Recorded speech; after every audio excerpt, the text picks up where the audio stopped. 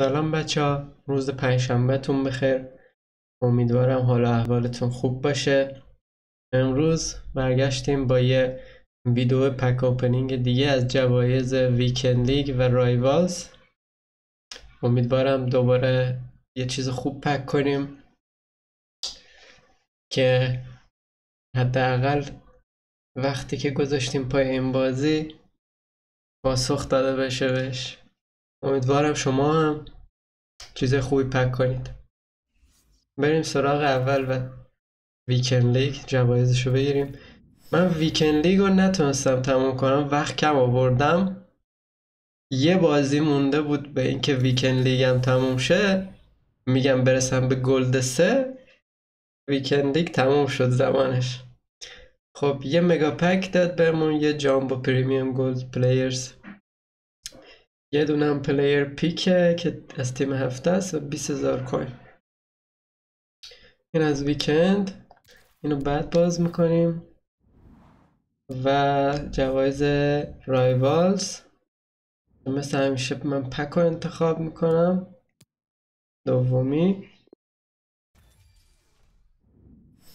یه دونه مگا پک فکر کنم، رنک 3 شدیم دوباره. باز وقت این هفته زیاد نتونستم بازی کنم. یه مگا پک، یه ریر الکتروم، یه جامبو پریمیوم.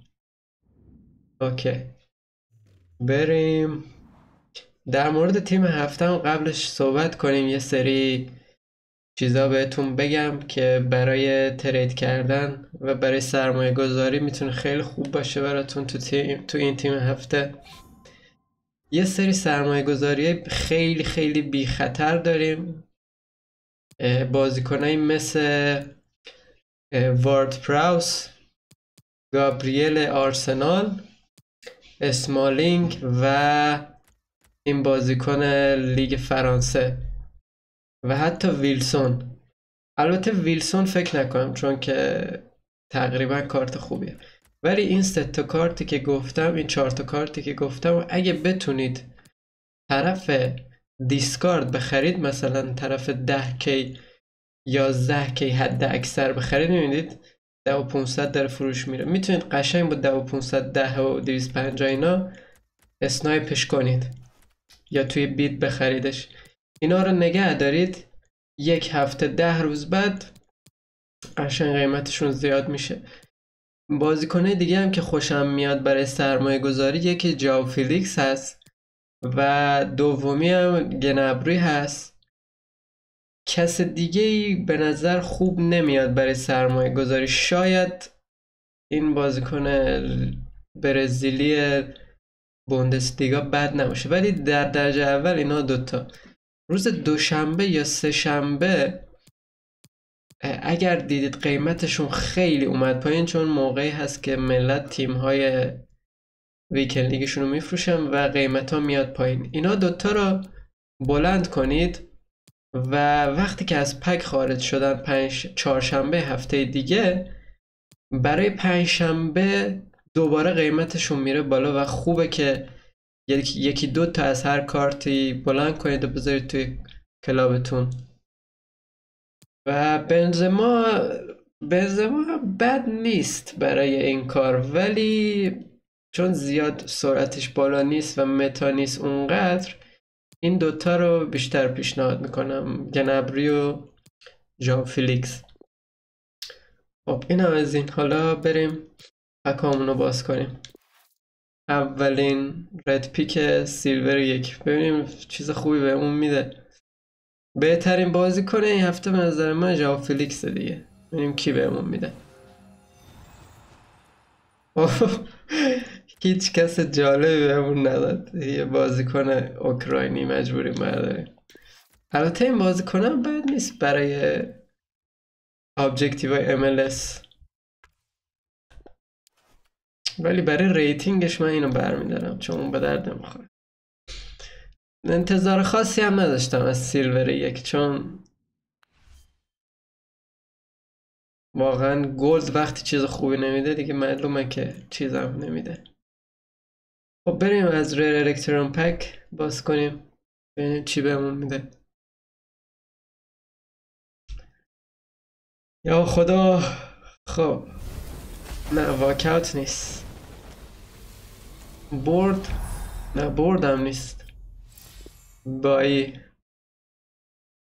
اصلا پک خوبی نبود. 79 تو ریر پلیرز پک. what the fuck. ای از این من بعدا بفروشیمش. پک بعدیه ببینیم چی داریم.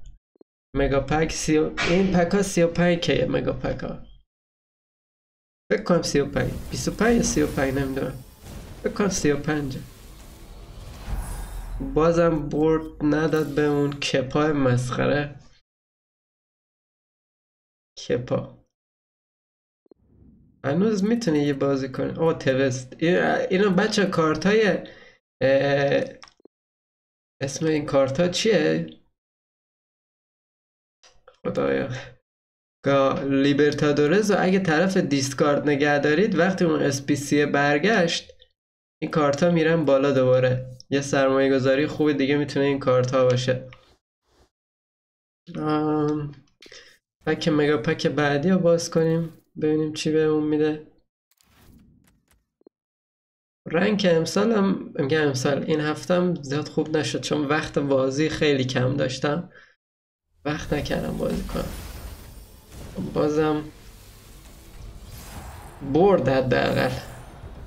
کی؟ مورنو؟ آره مندی میتونه مثلا تو پک باشه الان فکر کنم. نه نبود.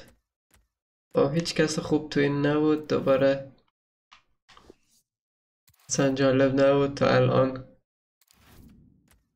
جامبو پریمیوم، دوتا جامبو پریمیوم داریم.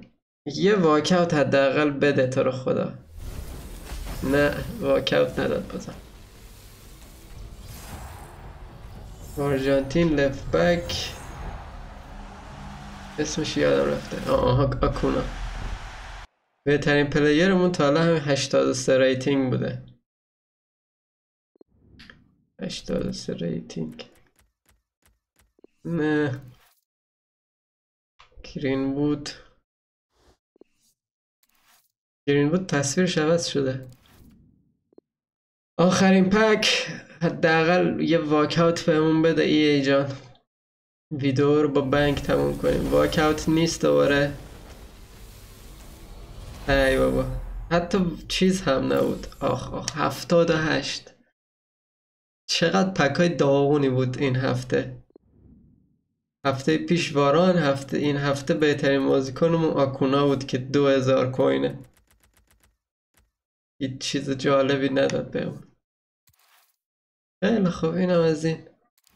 امیدوارم شما حداقل یه چیز خوب پک کنید بچه ها.